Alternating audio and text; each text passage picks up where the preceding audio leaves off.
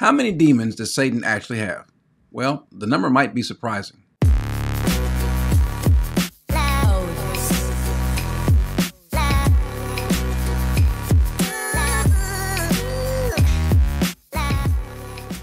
People talk a lot about demons, people having demons, demons being cast out. And so the question is, how many demons does Satan actually have? Well, the Bible doesn't say specifically, doesn't spell it out, but by looking at the scriptures, we can get an understanding, we can glean something from the Bible. In other words, did the devil deceive and bring 1/3 of the angels in heaven with him? We're going to look and see, but I'm going to tell you this up front. It's a lot more than what we think. We start in Revelation 9:1 because I want you to get an understanding of a term that is usually ascribed to angelic beings. In Revelation 9:1, then the fifth angel sounded, and I saw a star from heaven which had fallen to the earth, and the key of the bottomless pit was given to him. Now, the reason why I bring this up is because this term star is often used of angelic beings, be they fallen angels or even regular angels, those that have kept their abode versus those that are demons. And so the reason why I bring that up is because we go to the next passage also in Revelation, starting in Revelation 12, verse 3. Then another sign appeared in heaven, and behold, a great red dragon having 7 heads and 10 horns, and on his heads were 7 diadems, and his tail swept away 1/3 of the stars of heaven and threw them to the earth, which is the reason why I wanted to bring up this notion, this word that's used, star, because it's often used to represent angelic beasts or angelic beings. And his tail swept away 1/3 of the stars of heaven and threw them to the earth, which is, by the way, where we are.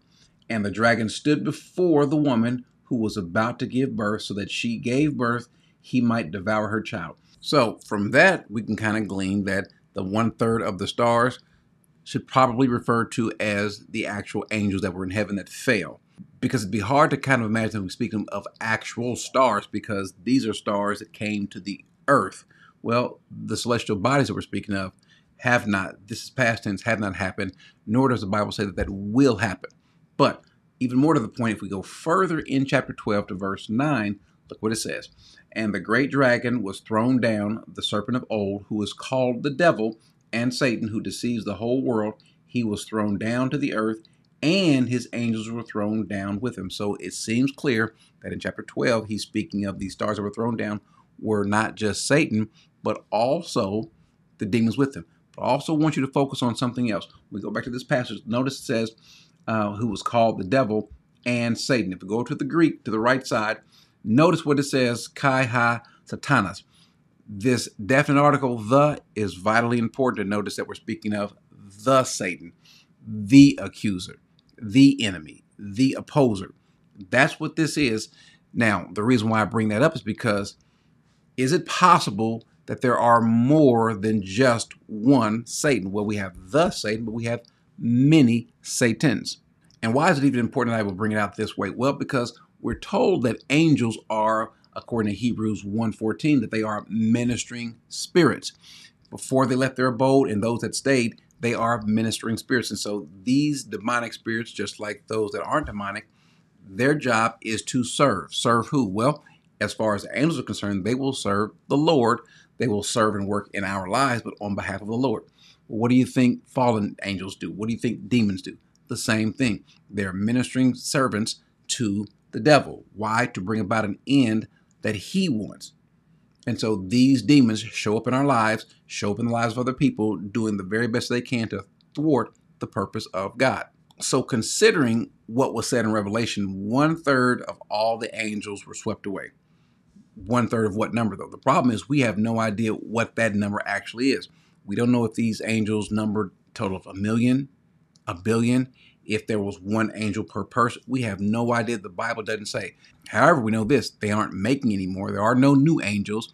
There are no angels giving birth in heaven or any demons giving birth. And there are none that are being taken away. But does that mean the number has stayed stagnant? What I want you to consider is a statement that Jesus makes to Peter. He says when Peter once rebuked Jesus, when Jesus told him about his upcoming death, and Peter rebukes him, what does Jesus say to him? He said, but he turned to Peter and said to him, get behind me, Satan, you are a stumbling block to me. But notice what he does not call him. He's not calling him the Satan because there is no definite article. He's calling him a Satan. You are opposing what I'm trying to do. That's the point. Now, was Peter actually on board with Satan? No, but what he was saying was in direct opposition to what God is trying to accomplish. Peter didn't know this. Peter had actually good intentions, good thoughts, because this is the Lord, and he would do anything as far as he's concerned to protect him. However, it's kind of funny for Peter to even think so, because he would need protection from the Lord. He needs the Lord to fight for him rather than the other way around. But the point is, Jesus recognized that what you are trying to do is not what I'm trying to do. Notice he says, you are not setting your mind on God's interest, but man's. Well, in other words, what you're trying to do is not in leagues with my plan, with my will. And so he calls him a Satan. Why is that important? Because how many other people who might have bad motives, bad thoughts, might also be serving the rule of Satan? Remember, the Bible calls him the God of this world, and Jesus himself even says to the Jews in John 8:44, says, "You are of your father the devil, and you want to do the desires of your father." He was a murderer from the beginning and does not stand in the truth because there is no truth in him. And his point in saying is that you're doing exactly what he's doing, so you are serving him. You are of your father, the devil. And so Jesus also makes a statement, or actually John makes a statement in 1 John 2. He says, "Children, is the last hour, and just as you have heard that the Antichrist is coming, even now many Antichrists have appeared." Well, what does that tell us? Those that are working for the devil, those that are demonic.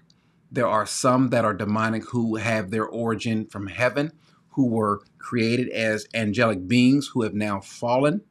But then we've also got those who were born on this earth who also serve in the role to work on the side of the enemy, who are also demonic.